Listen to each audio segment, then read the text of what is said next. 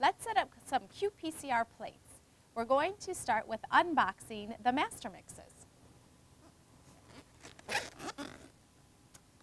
Here's our box. I will open it up.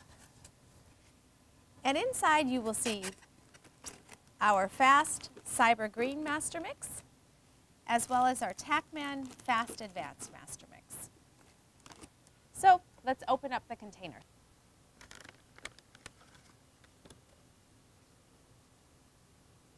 Here's our fast SYBR Green master mix. And here is our TaqMan Fast Advanced Master mix. As you can see, the top of the SYBR Green is green. The top of the TaqMan Fast Advanced Master mix is blue. These are our sample sizes. There are 1 ml of master mix in each of these, and we will set up a plate today with these master mixes.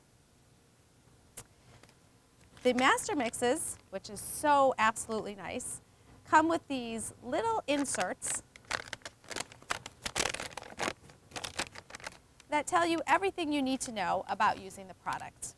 For today, we're just going to set up a plate, and it's really straightforward.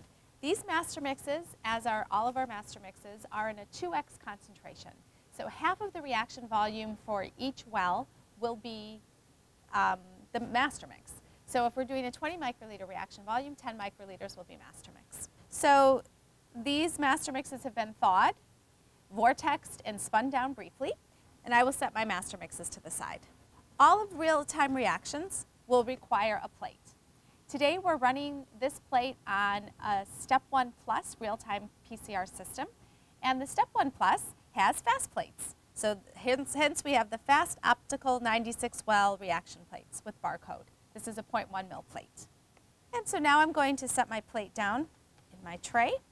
For TaqMan, we also require our TaqMan Assays. This is a different box than what you saw the master mixes ship in. The TaqMan Assays now ship at ambient temperature.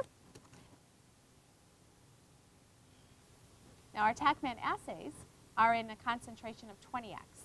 So whenever you're putting together a TaqMan reaction, the master mix is in 2x, the TaqMan assay is in 20x. So if you're doing a 20 microliter reaction, 10 microliters will be master mix and 1 microliter will be the TaqMan gene expression assay. So here's my TaqMan master mix. And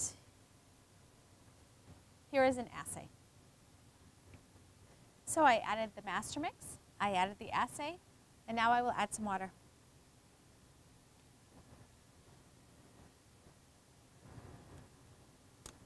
And now I'm ready to pipette the assay, master mix, and water into the plate. And now we're ready to do the SYBR portion of the plate. In this tube, I have my forward and reverse primers, as well as water, and I'm going to add the SYBR Green master mix, and then we will again pipette into the plate, adding the sample last.